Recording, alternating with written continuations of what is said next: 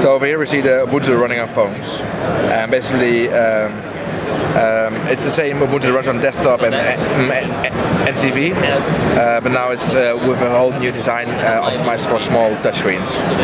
So what you see over here is a personal visualization of your data, which gives a very personal touch. So for example, I see my tweets over the last months, and it's very nicely visualized and gives a very personal touch to my phone.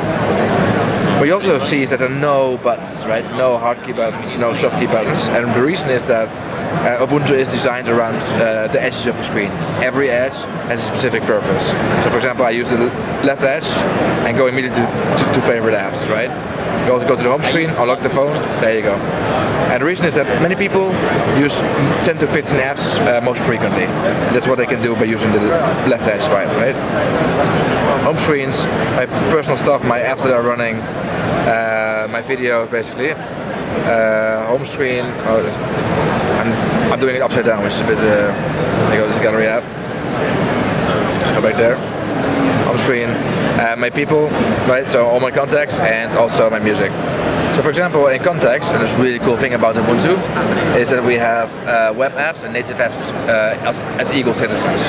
So when you look at the launcher, for example, Gallery is a native app, Facebook is a web app. And you will see, for example, here in the contact that even though it's a web app, the status update is integrated in the contacts. So when I click here, I go immediately into the browser, into the web app, see? So it has all the benefits of a normal native app as well. Gallery app, there you go, this is a Gallery app. This is a native application, and with a native application you want to have the benefit of fast performing stuff, right? So a gallery can have multiple pictures. One of the core design principles here is that the experience is optimized for content. I don't see any controls. So when you start scrolling, everything goes away. Just a whole screen dedicated to content, right? For example here, photos, events, but when I start scrolling, everything goes away. When I open a picture, still it's the full screen is dedicated to the content. When I want to do something with the picture, use the bottom edge swipe to reveal controls.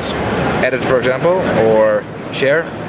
I can go back, or even hide it again, right? And I go back in the gallery app. What we also saw is that many people are, when using apps, they want to change the setting. Change Wi-Fi, change sound, change brightness from the screen. And then on many phones you have to go back to the home screen, go to the settings menu, find the setting. We provide a much faster way of doing that, and that's what the top edge does. Top edge, messages, sounds, battery, right? Bring it back down, change something, bring it back up, back in my app. For example, also messages. Oh yeah, messages, right? Aggregate a few of the messages, I can reply to a message, call back a person, bring it back up, back in my app. And the last thing is the right edge. It allows to switch very fast between apps. So for example over here, go back to my camera, back to my Notes app, back to my Gallery app, right? So it allows very fast switching between apps. Go here, back to the home screen, and I'm there.